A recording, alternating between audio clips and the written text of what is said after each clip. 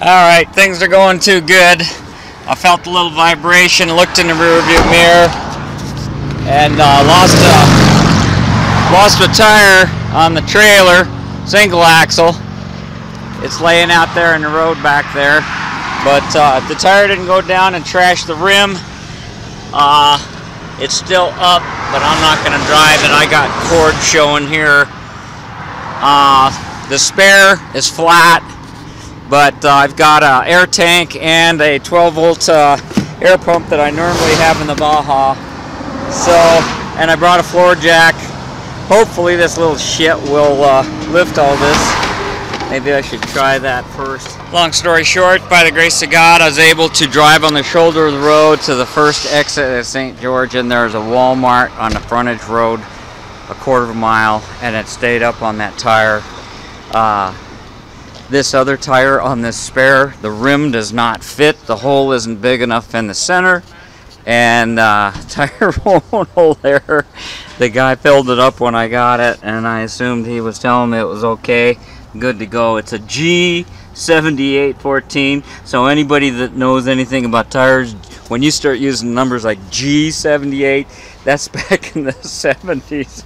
That's a bias ply tire. So they don't have the correct size here at this little Walmart center, so I'm paying $105 for a tire that's too small. We're gonna try to put it on, and I noticed that this hub, that's like dry, so I'm gonna have to see if I can get some grease and do it myself. Go ahead and throw that baby on. Cat they had on. Don't worry about it. That's just for looks anyhow. This thing, you can leave that on there. Leave it, leave it. Leave the whole works. Just get me out of here.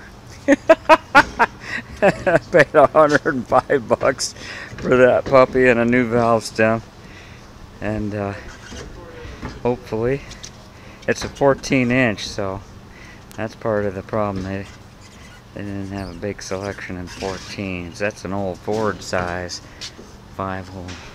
Now, oh, looks like I got a little more space now on that side. Okay, so the saga continues.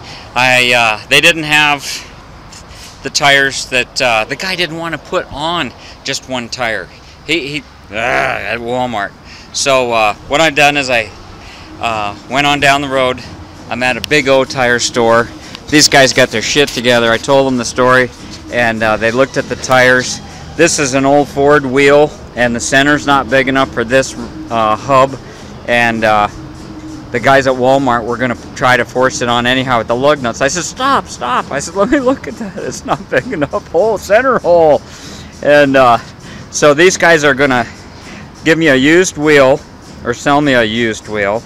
Take the tire I put on at Walmart. That'll be my spare. So I'll have a good wheel and spare. And I'm going to put 2 new tires on. And these hubs feel really dry to me. So I'm having them repack it and put new seals in, and that should, hopefully the bearings are good inside, and that'll get me home without any incidents, and I'll have a decent spare. So yeah, I mean, and their tire here, the same exact size tire, is $69, and then I hate to pay $75 for a greasing and a seal, but you know, when you're on the road away from home, traveling alone, and you only got a single axle trailer, you could hit debris on the road and have something happen just as easy. And that may have been what happened originally here. I don't know, just going down the road, and all of a sudden I felt a vibration, looked in the rear view mirror, saw this black thing fly out, hit the shoulder of the road, and got out and looked, and I made it into town on just the carcass. What a cheesy, easy adventure! Doggone! And look at these old rotten things. If they're kind of protecting the wheels and keeping the rattle can paint job from getting scratched, so I'll get those removed when I get home. I got some old tires. You wouldn't believe how heavy these things are. My goodness. And this old tire wouldn't even take air, and I gotta see if I can get my air tank filled up, because I did bring my air tank because I was heading over there to buy a buggy that ran. And you never want to go to the dunes without some air, especially with these old raggy paddle tires that we all run. So I'll ask these guys if they'll top this thing off, because I ran it out on the side of the road trying to fill that spare, and the guy filled it when he filled it just before I left yesterday morning. So it didn't even hold air overnight, and it was dark when I hit the road this morning, and I did not check the spare. I checked everything out. So this is going to become my spare, and they charged me, these bastards charged me $105, so they charged me $30 more. Yeah, so we'll be good to go. And I'm leaving those cheesy chrome centers. I hate that. If you put these on, just so you know, and you have problems and you can't get to the nut, you can't get to the axle nut to take the hub off. And what happened to me on another trailer that I owned was a couple of lug nuts were, they had these chrome ones like this, and they the chrome ones, and the chrome chipped off, and then the wheels started to get loose, and we were on the Interstate Highway, and all of a sudden, you know, when we got off the road, I heard this clicking noise. Looks like these things, what the hell is that?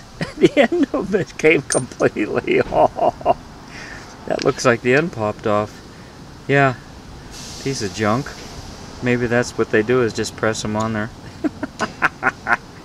I just as soon have plain steel lug nuts, galvanized coated ones.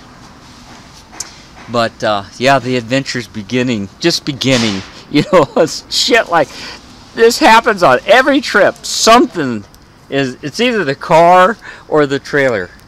I must be nuts getting back into this. Of course, we knew I was nuts, right? I don't even know why I'm in such a good mood. I'm just glad I didn't get stranded there on the highway and have to drop the trailer and come to town and start shuttling stuff back and forth. Whatever this cost me, it's worth every cent of it. You know, sometimes you just gotta let go and do it right and be safe and be smart, especially when you're old and by yourself. You don't want to be out there in the storms. I just took the shoulder straps off. They told me there's a lot of rain up by Salt Lake, and my friend in Denver told me that he woke up and there was an inch of snow on the ground. So it looks like I'm heading into some shit weather. So the seats are gonna get wet. You can't put trash bags, and they won't stay. They'll just shred. Any kind of side winds at all. Got the submarine belt here. Won't hurt anything. Won't hurt anything to get it wet. So the shoulder straps went in with these cool little snaps. So I don't know how this works. Oh, look at this. Oh wow, look at this. A bag full of something. I'll bet you I'm going to discover, oh, I'll bet these are tools and parts. Yeah, I bet I got a whole bunch of goodies here. Oh wow, man, this is like exciting. You know, the guy was just done with it, and I'm looking to see if these things unclip, because I'll take those out too. What the hell have I got here? Now my great minds think alike. He's got a towel in here, a can of Fix-A-Flat, emergency stuff, you know? That's what I'm always preaching anyhow. And I can't tell if this lower seat belt appears to be bolted in with a bolt, so I'm not going to mess with that. I'll just let him get wet. But I don't see anything on the other side. Isn't that cool? What a cool old man. Jeff, thank you. If you're watching this, thank you. Yeah, I mean, his time came, he got out, and you know what? You got to pay forward on this stuff. Pay forward. So when my time comes and I'm going to get out, somebody's going to have a hell of a lot of VW parts or something. I don't think my kids or grandkids. I'm going to try to infect my grandson. I got a 7-year-old, and when I get back to Denver, I'm going to stop by the house to show it to him. You know what? And he can crawl all over this thing. Can't hurt the paint. I'm gonna take a hole saw and I'm gonna like drill cool looking holes, you know, in all these gussets, just to give them a little more, a better look, you know. I like that look. That's me. See, this is how you personalize it. These are the things that you do to make it your own. Gives you little tie down points. I think it adds a little flair to it. I don't know what that is. Looks like an inspection floor down there. I can't imagine. I suppose if you were racing days, they would probably lay a tire right there in front. Remember, you ever seen pictures of those Baja cars like this? They would have a spare tire on the front and or one on the top. Now that's a sure place to lose lights. And I don't need all these lights on here. Shit, I don't drive at night. I can't see. I scare myself in the day, much less going out at night. And I'm always looking and discovering, checking things out. They're just, you know, I got it at a fair price, guys. You know, it just was too good to not turn down. So I need to cover up those. If I'm going to get into rain, though, I do need to cover these outerwears with bags, because you can get, I've had it happen, you get water in there and then it'll go down into the engine. It was a really bad rainstorm that happened, but if you're driving down the road 60 miles an hour, that's the same as being in a hurricane, you know what I mean? So yeah, he's got everything covered with paint pretty good for the most part. Yeah, I was last night I could see it from my bedroom, from my bed actually, and I think I did wake up once. And let's see what's in here. Oh, he told me there was one. Oh, these are the wrist straps. He wouldn't have smashed his arm. The guy had a really crumpled up arm because he had rolled it and it got his arm on the outside, and it crushed his arm, and they had to helicopter him out. I guess it was pretty bad. He's pretty dinged up from that, but still works. And so he told me he put the wrist, they have these safety things, you tie them to the seat belt so that your arms don't go flying out. Because in a rollover, there's so much centrifugal force. You see these guys spinning through the air. That's why they have nets on the side. And I don't see anything on here for that netting, but that's in the real race cars. They always have the nets so arms don't go flying out and then smash it. It's not so much your whole body could fly out if the seat belt broke, but you know, just safety shit. I don't plan on going much over 100.